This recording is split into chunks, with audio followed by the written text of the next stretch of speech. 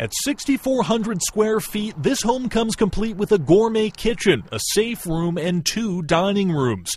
A $2.2 million mansion in one of Atlanta's wealthiest suburbs. And it was all built to house one man, Archbishop Wilton Gregory.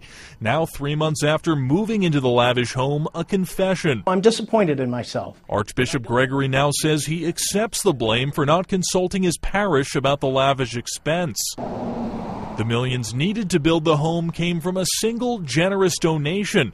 Joseph Mitchell, nephew of Gone with the Wind author Margaret Mitchell, left much of his estate to the Archdiocese, some $15 million.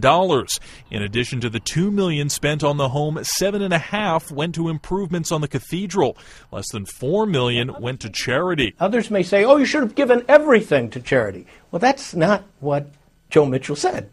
He said cathedral, his parish, charity, archdiocesan use. And I think I followed that carefully. Buonasera. The scandal comes amid pressure from the Pope, denouncing a culture of self-indulgence within the church.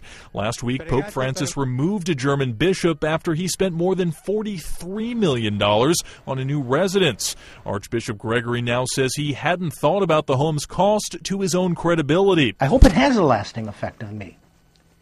I hope the lasting effect is that I make better use of consultation, listen more. Gregory suspects the home will ultimately be sold.